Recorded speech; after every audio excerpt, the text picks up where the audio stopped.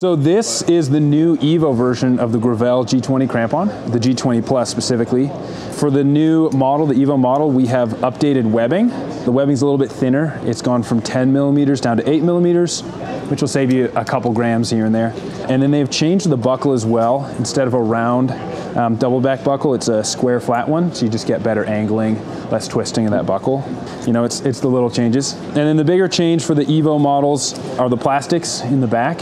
So here we have the old G20 Plus model for Grivel.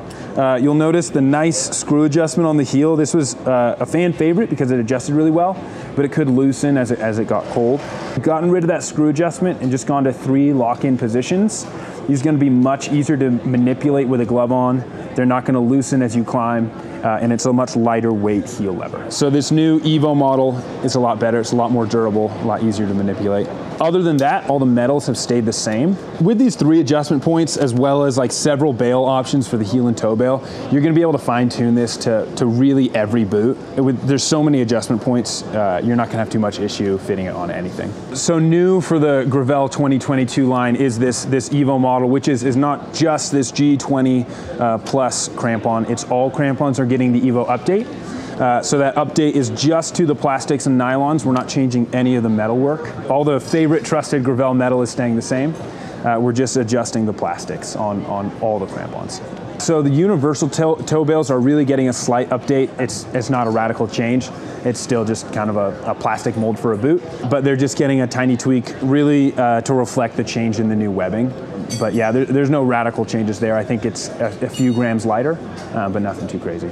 Yeah, if you're new to the line, these are great little quality of life improvements and shaving grams here and there, but the changes aren't radical compared to the old crampons. If you have the old ones and you're comfortable with them, feel free to stay with them.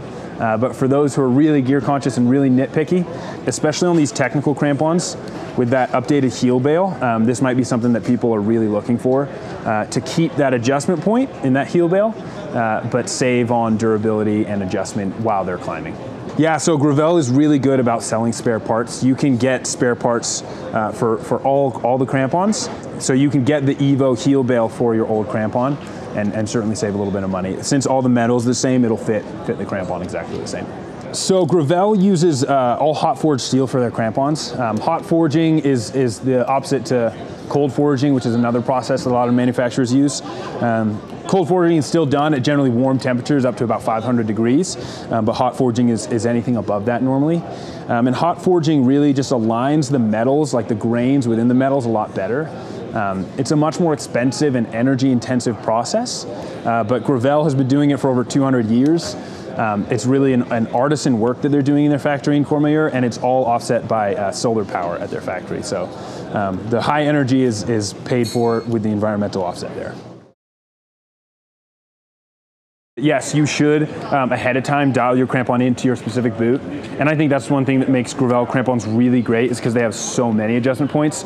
You've got the heel lever or the toe bail, you've got the center bar, you've got the heel bail positions, and then you've also got the heel lever positions. So you've got so many that you can really fine tune it to your boot. That's what I personally like. I love cranking down a hard heel lever on my boot, make it feel like it's really bomber.